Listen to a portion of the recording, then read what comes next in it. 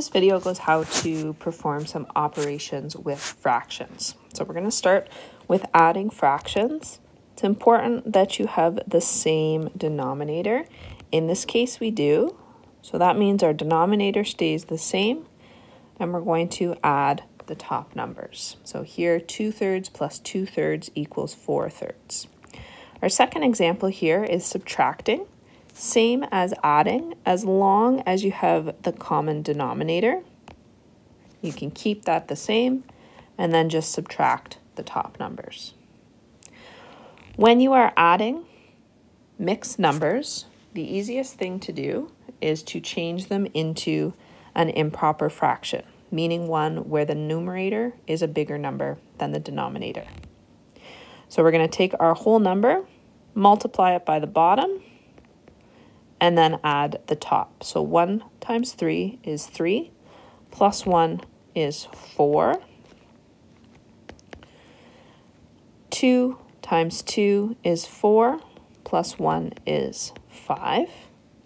Now we notice that our denominators aren't the same, so we need to multiply our fractions and change them into equivalent fractions in order to make the denominators the same. I know between 3 and 2 that my lowest common denominator for that is 6. And so what I'm going to do is I'm going to multiply my first fraction by 2 and then the second fraction by 3 to get 8 over 6 and 15 over 6. Now my denominator is the same, so I can add my fractions together to give me an answer of 23 over 6. You do not need to change it back into a mixed number. Let's do another example, this time with subtraction. So I see a mixed number. I'm going to change it into an improper fraction. 1 times 7 plus 4. So 11 over 7 minus 3 over 4. I notice that they're not the same. So I'm going to multiply my first fraction by 4 and my second fraction by 7 in order to get a common denominator. So here I get 44 over 28 and 21 over 28. Now that my denominator is the same, I can subtract those two numbers to give me a final answer of 23 over 28. Our final example here is now we're adding and subtracting, but we have 3 numbers. So we still need to make sure that all 3 numbers are the same. I can tell looking at those 3 numbers that my lowest common denominator is going to be 12. So I'm going to change each of those fractions so that they have a denominator of 12. So the first one, I'm going to multiply top and bottom by 2. Second one, top and bottom by 3. And last one, top and bottom by 4. So now I'm going to have 2 over 12 plus 9 over 12 minus 8 over 12. And now I can keep my denominator the same and then add and subtract the tops together. So 2 plus 9 is 11, minus 8 would be 3, which gives me 3 over 12. And now I know one more thing. I can actually reduce this to lowest terms by dividing the top and the bottom by 3. The more comfortable you are with your multiplication tables, the easier working with fractions will be. Our next example that we're going to look at is some multiplying and dividing. If you are multiplying fractions, you're going to multiply the tops together and multiply the bottoms together. So 1 times 1 is 1, 3 times 2 is 6. No common denominator needed. Let's do another example here with a negative number.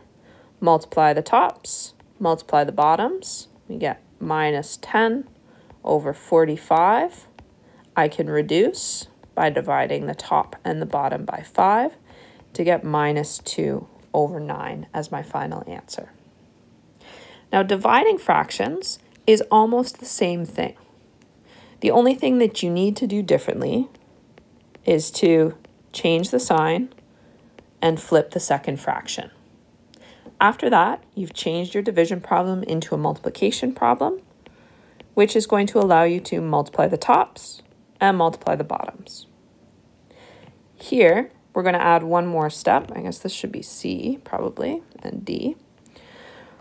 We have a mixed number in here, so we're going to change that mixed number into an improper fraction.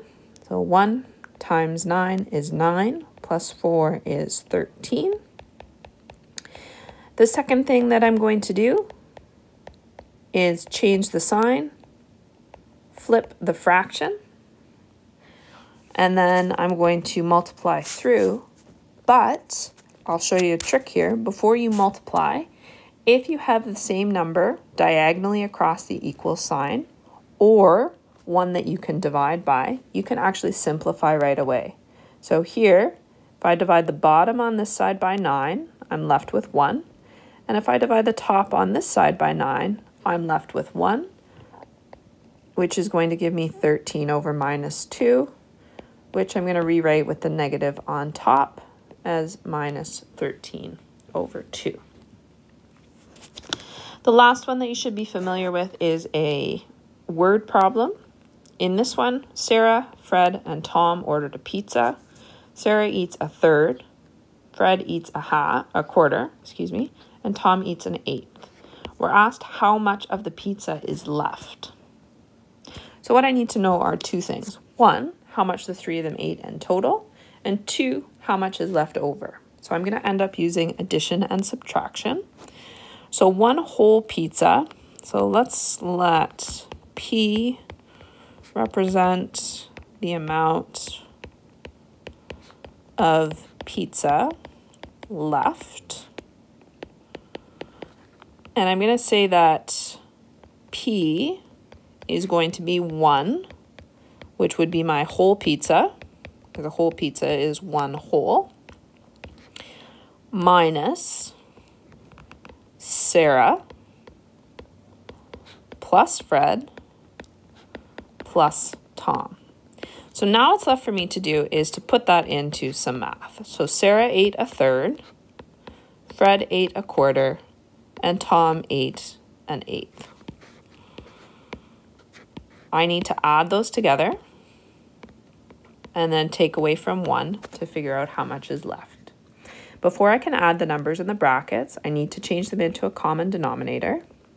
From those three numbers, I know that my common denominator is 24.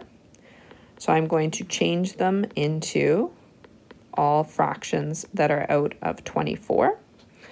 And looking ahead, I'm also going to change my 1 into a fraction out of 24. So Sarah ate 8 24ths, Fred ate 6 24ths, and Tom ate 3 24ths. So in total, they ate 17 24ths of the pizza, which means that left over, they have 7 out of 24. So therefore, 7 24ths of the pizza is left. Those are some examples of doing order of operations with fractions.